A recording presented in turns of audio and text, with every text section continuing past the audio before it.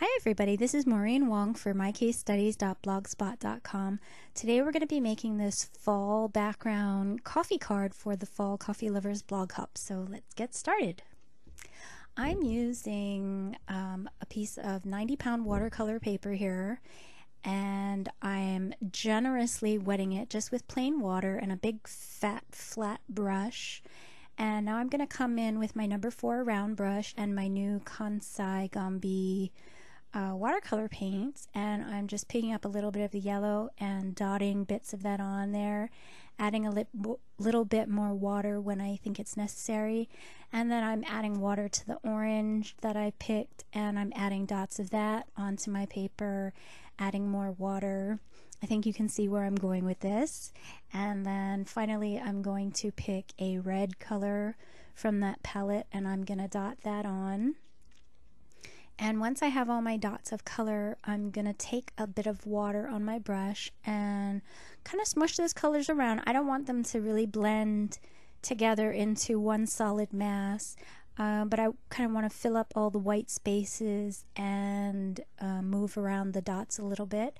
Now I'm going to take my heat gun and heat this until it's dry. And that looks good. If I wanted to, I could add more color here, but I'm actually happy with that.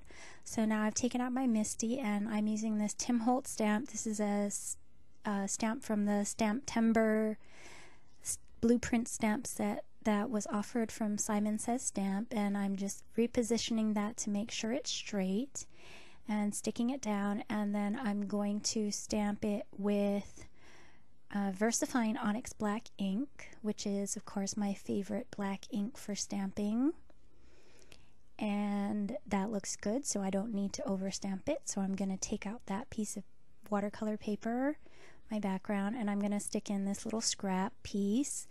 And I could have realigned my stamp, but then I'd have to clean it off, and I didn't want to go through all that trouble because I'm lazy.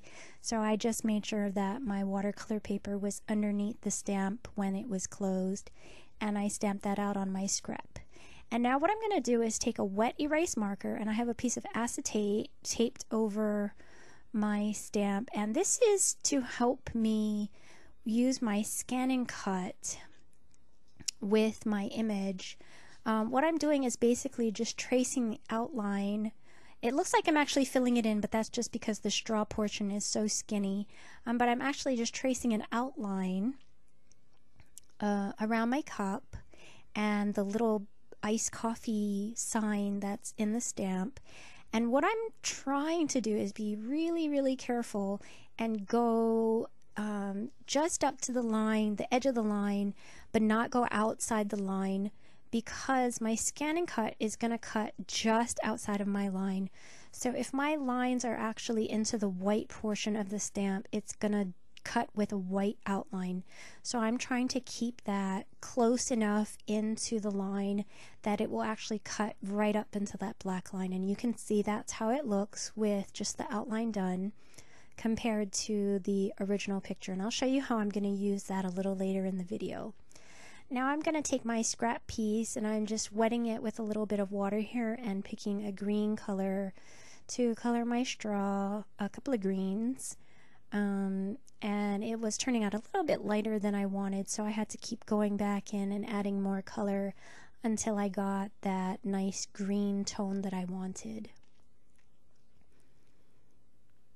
So, in hindsight, I didn't need to add all that water at the beginning, but, you know, it still worked out. And I'm going to let that sit and dry. Now I'm going to come back in with my round brush, and I'm going to wet my entire cup with water, not like a heaping amount of water, but just enough to make it all wet so that the color will spread.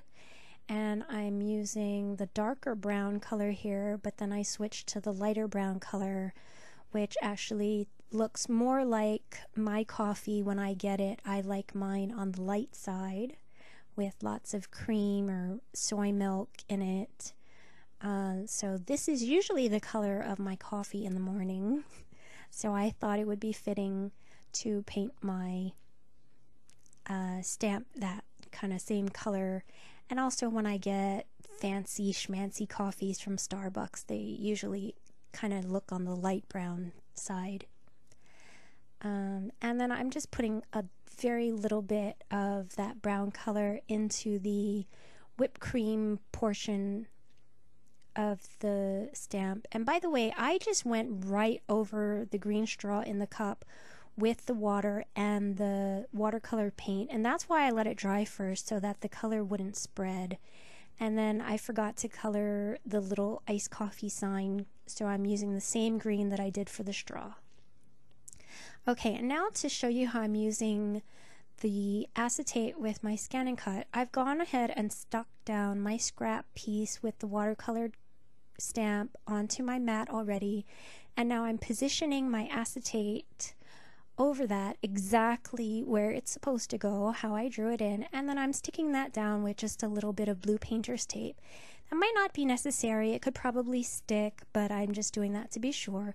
And then I'm sticking in a plain piece of white computer paper between the stamped image and the cup, so that it has a nice white background, so that it will scan just that cup. And I'm hitting Scan and Direct Cut and Start, and you can see that's what scanned on the screen. That's the whole mat.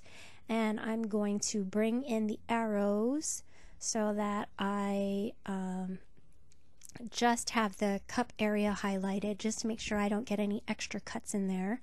And then I'm going to hit Cut, and whoops, I forgot a step, so I stopped it and hit Quit Cutting. And I'm gonna show you the mistake I made is I need to take out the computer paper and take off the acetate before I tell it to cut. So now I'm gonna go through that cut and OK again and hit the Start button, and my Scan and Cut is gonna cut out that cup absolutely perfectly. And this is not sped up, this is real time, so you can see it actually goes really fast. I'm not sure what speed my machine is at. This is just the factory setting. It's pretty fast and it does a really good job. I might have put out my blade a little bit farther to get it to cut all the way through. So I had to kind of finagle that out of there, but it actually cut really nicely. And here you can see what a nice cut that made. There's hardly any white space around the cup, and there's hardly any of the black line left on the scrap piece. So I'm really, really happy with how the Scan and Cut cuts that out using the little acetate trick. So I've got my background here again, and let me zoom out a little bit. And this is the Stitch Rectangle die set from Your Next Stamp. I'm using the largest one, which is the perfect layering size for an A2 card. And I'm just centering that over my background, and I'm going to tape that in place with some blue painter's tape and run it through my die cutting machine. I've also gotten out a card base from Paper Tray Inks white cardstock. I like that it's a really heavy cardstock because the watercolor background is a little bit warped. I used a lot of adhesive, and then the heavy weight of the cardstock base is going to help keep that panel flat. So I just stuck that down with my ATG gun, and now I'm going to put some foam tape on the back of my cut out coffee cup. And I'm cutting some tiny, tiny, really skinny little strips for the iced coffee sign, and then for the top of the straw. I was just going to let the top of the straw go, but then I thought, oh no, I can fit a little piece of tape back there, so I did. And that is basically the card. So I hope you like it, and I hope to see you over at my blog, mycasestudies.blogspot.com, and thank you very much for watching.